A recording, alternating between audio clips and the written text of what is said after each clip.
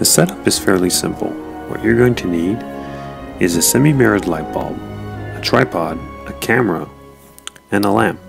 Don't worry if you don't have a tripod. You can use something else to mount your project on. Looking upwards, the camera films directly into the semi-mirrored bulb. This gives you a 360-degree spherical video. From this spherical video, we have all the information required to make the panorama. What we need to do is go from XY coordinates inside the panorama to angle and distance inside the sphere. This can be achieved with the following equations, where r is the distance and phi is the angle.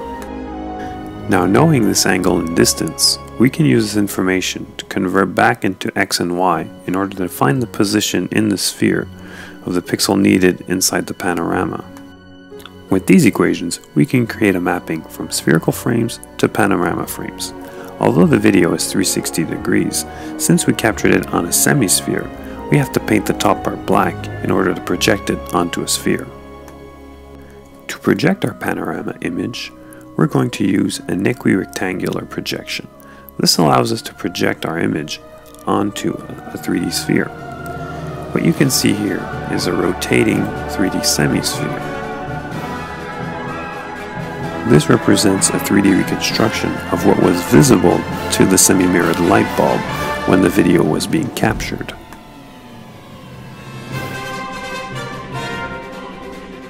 The results are quite impressive and are very similar to the image that was actually captured. There are some little differences. These are mostly due to the fact that the semi-mirrored light bulb isn't a perfect sphere.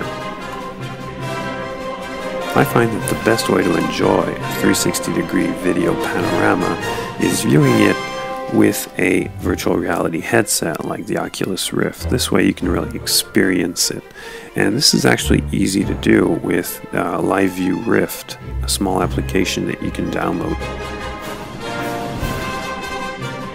So there you have it, a simple and easy way to experiment with 360-degree video panoramas and virtual reality.